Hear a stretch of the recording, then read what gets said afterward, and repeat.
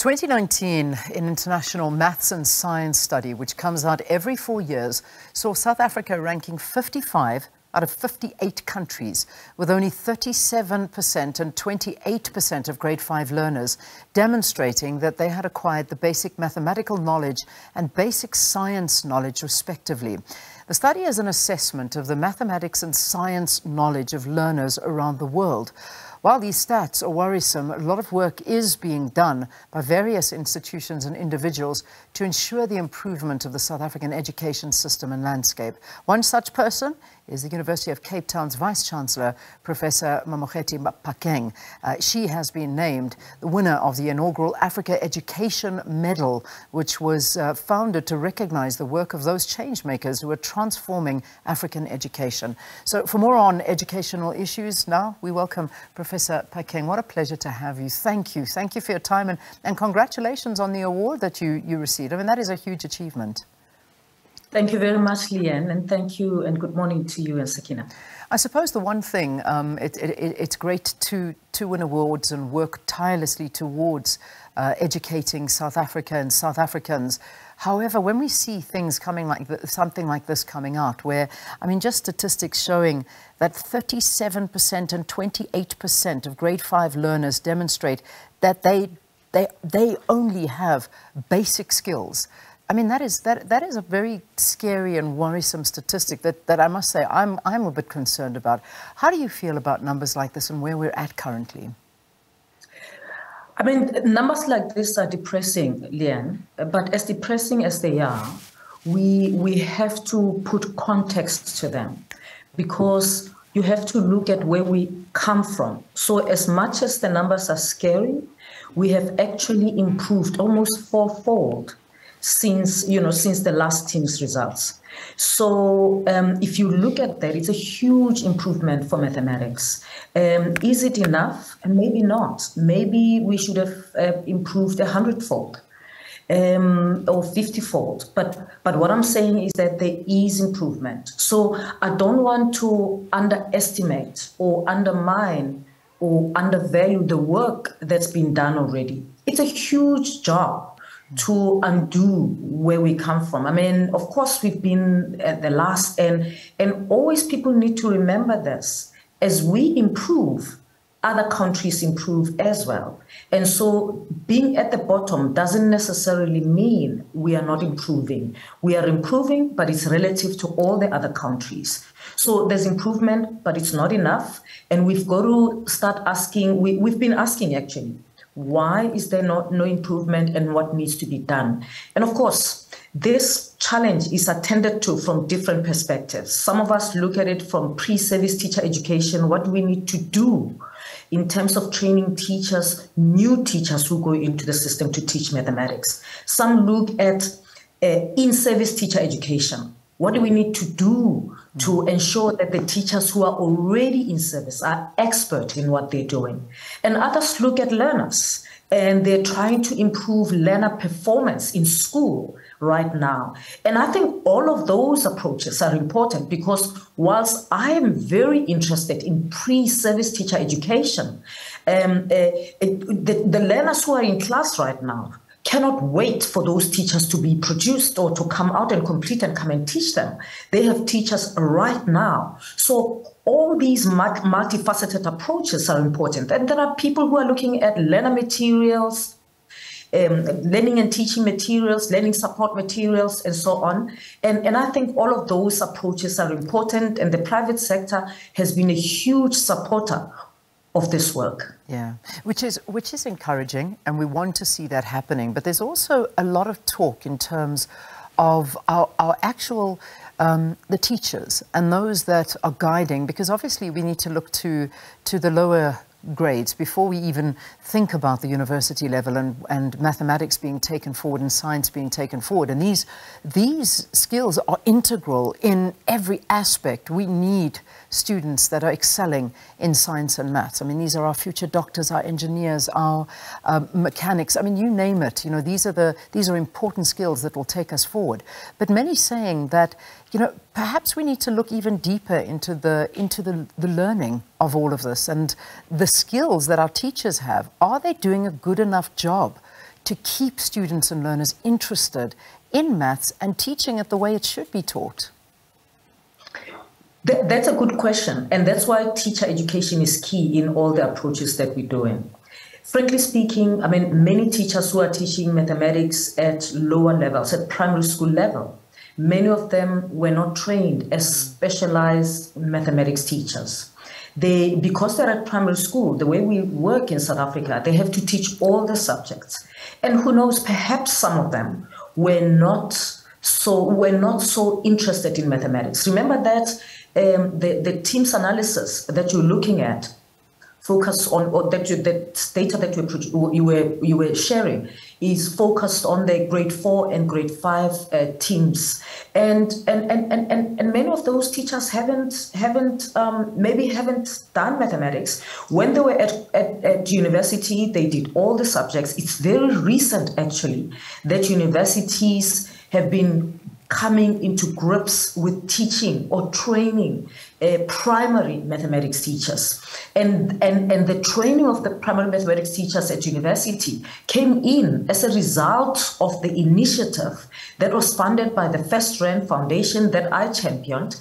And we set up chairs of mathematics at foundation phase to get foundation phase focused on. And you may ask, well, why start now? That project started in 2008, and that work has taken root now. But you may ask, why only in 2008? Well, before the colleges were closed down, previously, primary teachers in general were trained in colleges of education. And during Minister Kada Asmal's time, he closed down the colleges and teachers had to be trained at university. But universities never knew how to train mathematics foundation phase or primary school mathematics teachers. And so the expertise was not there. And the focus, remember that universities focus not only on teaching, but on research. So it was high level and focusing on secondary school teaching and learning. So in a way, there's sort of repair work, because when decisions are made to close colleges, there are many questions that were not asked. Who's going to train primary school teachers? Now universities have come to grips with it. Rhodes University, Wits University, where the chairs were located, Professor Venkat and Professor Graven did this foundation work, and that work is growing, just skilling primary school mathematics teachers who never loved mathematics. So I think there's an improvement in terms of how we train mathematics teachers, even the questions that we ask, and even the work that we do to ensure that teachers are better trained, because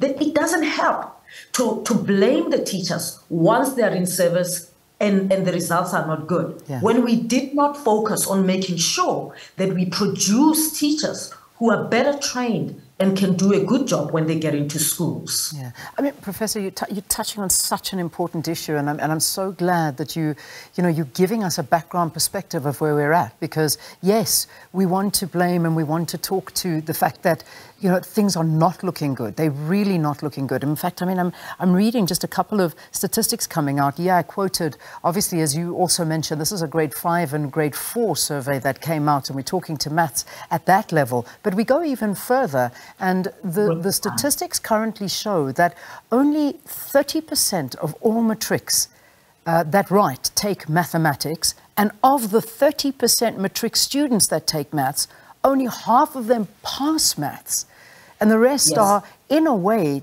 made to drop down to maths literacy. And that seems to be a lot of the way in grade 10. A lot of kids are told, listen, we don't want to drop your pass rate, so just go down to maths literacy and then you'll be fine.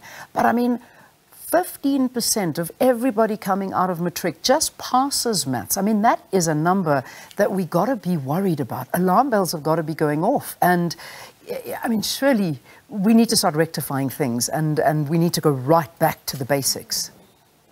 Absolutely. There's 3 reasons for that. And I don't want to be sitting here and defending anyone. So, first of all, the nature of mathematics is the first thing that we need to understand. You see, with mathematics, if you miss grade 5 mathematics, grade 10 and grade 12 mathematics become difficult, Leanne. It is not like biology or history. It is connected. So the concept of number is going to help you understand the concept of fraction. Those concepts are going to help you understand algebraic expressions and algebraic equations. It's going to help you understand factorization. If you don't get them, you don't get the remainder theorem, you don't get calculus, you lost, you don't get quadratic equations. So they are connected. And that's the challenge. So when learners come into high school and they have gaps at primary school maths, what it does is that it creates either a backlog. You need a very expert teacher who can diagnose where is the problem, how do we pick it up, and then make sure that the learners take it up. Many of our teachers are not skilled in that. What is it? Of course, teacher education has to make sure of that. But the issue is that many learners get to grade 9 or grade 10, and they've got so many gaps that it is not easy to plug them. And that's why for us at UCT, when we started the UCT online high school, one of the things that we included in the pedagogy, online pedagogy, is that we don't proceed to the next concept if the learners haven't understood the previous concept, because that's key for mathematics. So that's the first thing. The second one is that, mathematics literacy, as important as quantitative literacy mathematics literacy has served as a detractor, sort of both for learners, for schools, and for parents. When a child is having a little challenge with mathematics, teachers say, oh no, he can't do this. Instead of persevering and getting to solve the problem, the decision, most teachers would say, well, why don't we just do mathematical literacy? And I know how many times I have had to intervene for many young people at schools, to go to school with the parents, and the teachers want the child to change, to say, but this problem is not insolvable. And now those children are now at university, they're doing data science, they're doing economics, they're doing very well. But in a place where there isn't intervention, the schools, because they want good results, they just say, go to maths literacy, and we want to go on only with those who can succeed. And so you have this, and this is a need for schools to be seen to be performing better. And so they can do it at the expense of the learners, because if they don't, they suffer the consequences. So we've got to look at this carefully to be able to attend to the challenge. No doubt, we've got to increase the number of learners who take mathematics. And again, finally, let me say, Leanne, we also need to start saying who chooses to teach, who chooses to be a teacher.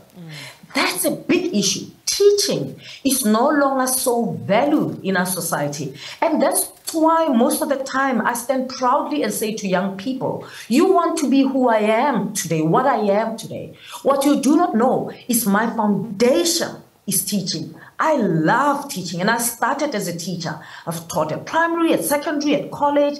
And the reason I can do what I do at university, and I understand teaching in the way that I do, is because I taught. So you cannot short-circuit the learning process or think you can just jump to the top. So we've got to say, recruit our best students to go into teaching. To go into teaching because they love it and they want to make a change and to make a contribution. And not say, because you can't do this and that, go to teaching. And it's good to see some students who do actuarial science or BSc, mathematics and statistics, and they complete and they say, I want to do teaching. And we see them at UCT, I've seen them at VETS, I've seen them in different universities, the students that I support who choose to go into teaching, not because they've got nothing else to do, but because they love mathematics and they want to make a difference with it. And I think that's the last thing that I would say we need to change. But we can't wait for that. We've got to, the other things we've got to deal with. As I say, multifaceted approach to solving this problem is important.